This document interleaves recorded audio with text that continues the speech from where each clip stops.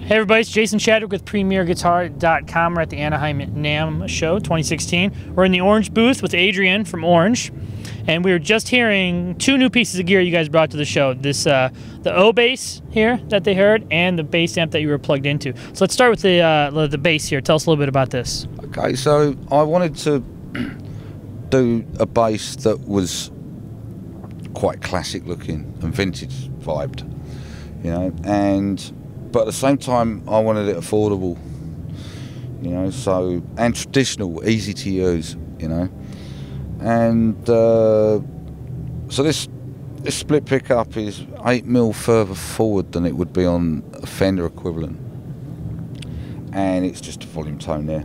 And what that does is the placement of the pickup is you get a unique growl to it, which is reminiscent of a P bass a little, but more.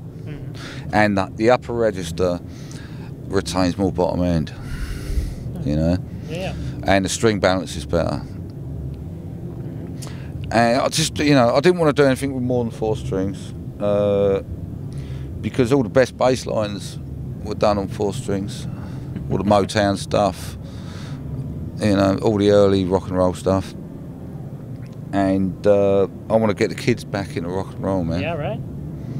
So it's affordable. It's like it's less than $500. Nice. You know, nice. This bass. And when will the basses start being available? Within the next month or two, they'll be shipping. Yeah.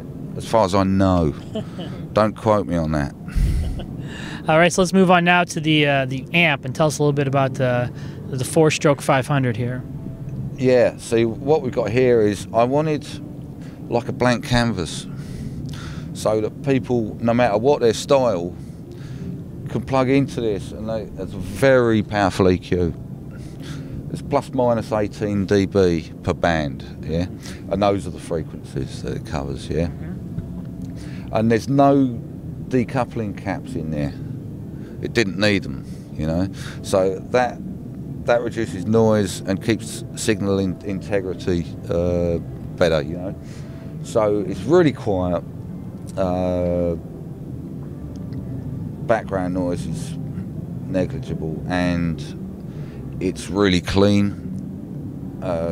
but immense movements can be made with this equalization section. Of course. You know. And what'll be the price and availability on the amp?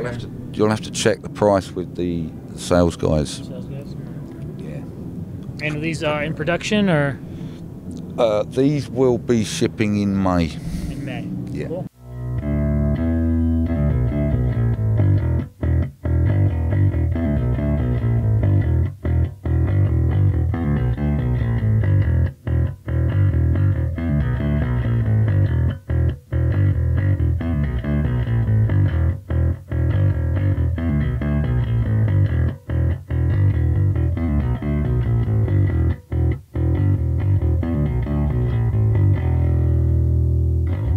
So this is the 2-stroke boost EQ pedal. It's effectively a clean boost. So if you've got an amp that's set a certain way and you want to hear more of it, you can just boost cleanly into this and have the character of your amp doing the overdrive, you know. But on top of that, you can set up a treble boost, because you've got 2 parametrics, mid boost. You can cut, because this plus minus 18 dB also. You can cut and use this as a D-boost. So you've got like a good cranked amp sound going. You can take gain off with this, with the EQ, and EQ it in a certain way that it makes it very clean, almost acoustic-like. If you can get it. You know, it's quite powerful. What it actually does is quite effective, you know. Nice. And it's kind of a bit different to the normal approach of, you know, I wanted to do something a bit different, really. This is an ABY box, but it's probably more affordable and a lot smaller than a lot of the big ones, you know. ABY splitter boxes, the cheaper ones don't really work properly. There's still issues, earth loops, if there is a transformer, the roll-off's terrible on it. The impedance is still high, you know. whereas some of the big ones are really good, but they need external power, and they take up a lot of real estate on the pedal board, right? So I wanted something that was our standard pedal size, you know. So you got transformer on the B output. Obviously there's a slight roll off on the bottom and the top on the transformer, so I've EQ'd it back in so it matches closer the A output, yeah. And then if one of the amps you're using is out of phase, yeah, if you hear more bottom end when you press this button, you're in phase. Okay. That, you know, that's how that works. So if I get some power to it, so I can show you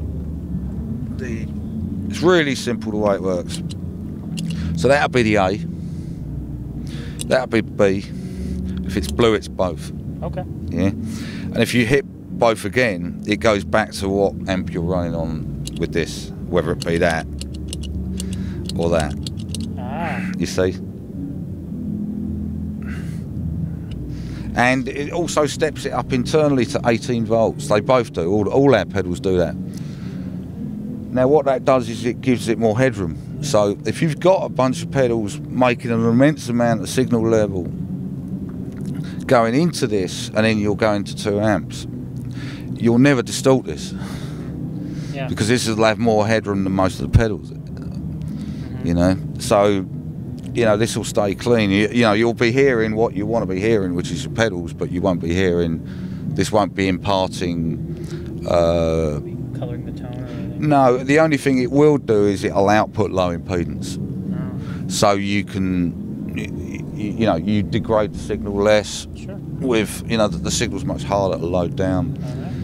You know, so it is a buffer. It can be used as a buffer, actually. And it only draws 12 milliamps, and it can run on a single 9-volt battery. That's great. And what will be availability on the 2 pedals, do you think? Again, we'll have to check on that, but okay. I mean, they're ready now, so I'd say a couple months or 2, maybe less. And where can people go online to find more information about the bass, the amp, the pedals, and everything else that's Orange? Yeah, that's orangeamps.com. All right, Adrian, thank you so much for walking us through all the new toys here. Nice one. This is Jason Chadwick with PremierGuitar.com. Make sure to subscribe to our YouTube channel to keep track of all of our NAMM 2016 coverage.